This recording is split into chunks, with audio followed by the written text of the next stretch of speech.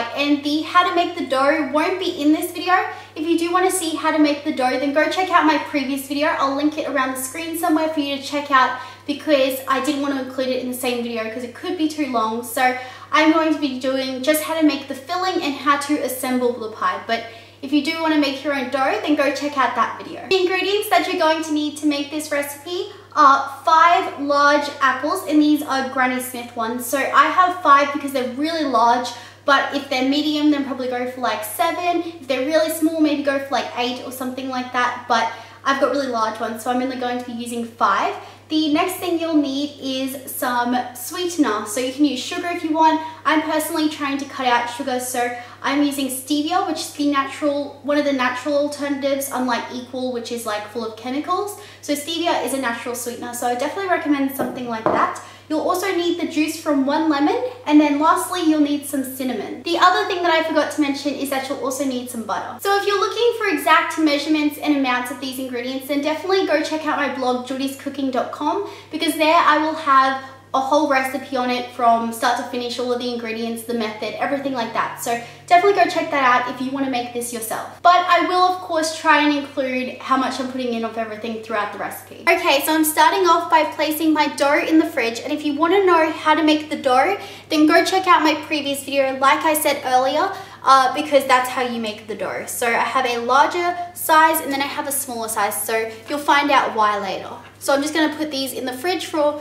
about 20-30 minutes, or until I finish all of the filling. So it's time to get out all of our apples, and make sure that you're using Granny Smith apples because they're the best for apple pies. And so now we're just going to decore and peel them. So I actually don't have a decorer, so is that what you call it? I don't have that thing that decores apples. So I'm just going to be doing it by hand, peeling it and then cutting it up. But if you do have a decorer, then definitely use that because that would be much easier. Okay, so now that I've peeled all of the apples, I'm just going to be putting the skins into a bag, because I actually make apple and cinnamon skin chips out of the shavings, just so that, I don't waste the skins or anything, because I mean, you would waste a lot of it, and it's full of fiber, which is really good for you. So I try not to waste them. So I could do a recipe on how I do them, but for now I'm just going to do the apple pie recipe. So the next step is cutting them up. So since I don't have a decorer, like I mentioned before,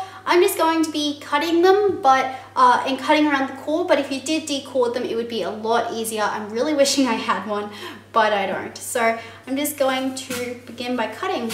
So I just cut around the core like that, and then I'm going to take these pieces and probably cut them up to be a lot smaller, just so they cook down a lot nicer. So that's 1 apple down, and as you can see, I'm cutting them really thinly just because that's what I prefer, but you can do whatever you want. And I'm just going to chuck them in a big bowl. Okay, so finally onto my last apple. As you can see, I have a lot of apples in this giant bowl, so I'm just going to cut up my last apple.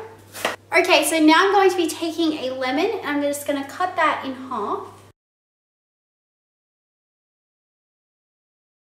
And then I'm just going to be putting the juice onto the apples. And if you have a cut on your hand like I do, then you're going to be in some serious pain, but this is really going to stop the apples from going brown. It's also just going to add a really nice citrus flavor. Okay, so I'm just making sure that the lemon juice is covered all over the apples evenly. And then I'm going to be taking my cinnamon, and you can take any other spices that you like to add, but I'm just going to add lots and lots of cinnamon because I love cinnamon. And then I'm just going to mix it up. I might add a lot more cinnamon actually, because I love cinnamon. Not enough to do the cinnamon challenge though, so no one asked me to. So I'm going to be taking a fry pan and then adding my butter, and also adding my 1/3 cup of sugar. Actually, I just realized that I don't really think that this natural sugar really works well when it's melting on a stove top. I just don't feel like it melts very well, so I'm going to be using brown sugar instead. And I know I said I'm cutting out sugar, but this is for the purpose of the recipe, because I think I tried it last time and it just didn't work out very well. So I'm just going to be adding about that much of brown sugar, and then I'm going to be putting this onto the stove to melt. So once the sugar and butter is melted together like this, just add your apples into the mixture. and then put that on the stove to simmer and further cook. So now it's time to take out your pie tray as well as your 2 little balls of dough. So take a clean cutting board or just your bench and then put a bit of flour on it, just to cover the surface. I'm going to be taking a rolling pin and just rolling that out. Don't forget to cover your rolling pin in a bit of flour and then proceed to roll out the dough.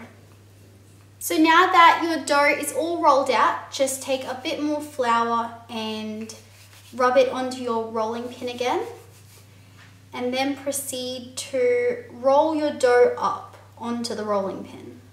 And then just position it so that there's no spaces. Okay, and so that is the base done. Now leave your smaller bit of dough for after you put the filling in there. Otherwise it'll go dry and then you'll have missed your chance to be able to put it over. So now just leave your smaller ball all wrapped up until you have the filling in there, and then you'll roll it out and put it on top.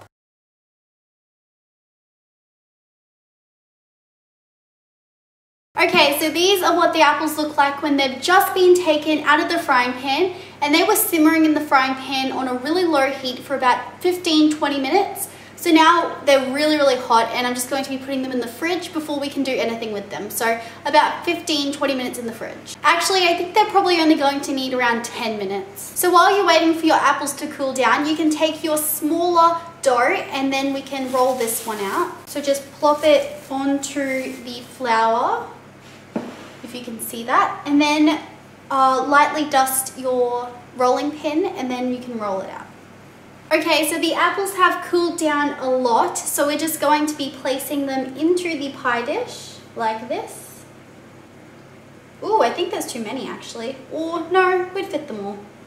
Okay, so now we're going to put the top on our pie. So I'm just going to roll it up and then put it on top.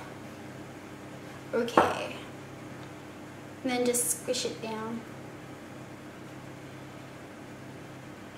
I like to use a fork to just seal the edges down. So now I'm just going to be lightly washing over some egg on top of the apple pie. And this is just going to make sure that it browns up and gets a nice golden coat on top. And I've made a cute little love heart to stick on top, so I'm just going to place that on top, and then I'm going to brush over that with some egg as well. Now this is going to sit in the freezer for about 20 minutes. Now that this has been sitting in the freezer for about 15-20 minutes, I'm going to be placing it into the oven on 180 degrees to bake for about 30 to 40 minutes.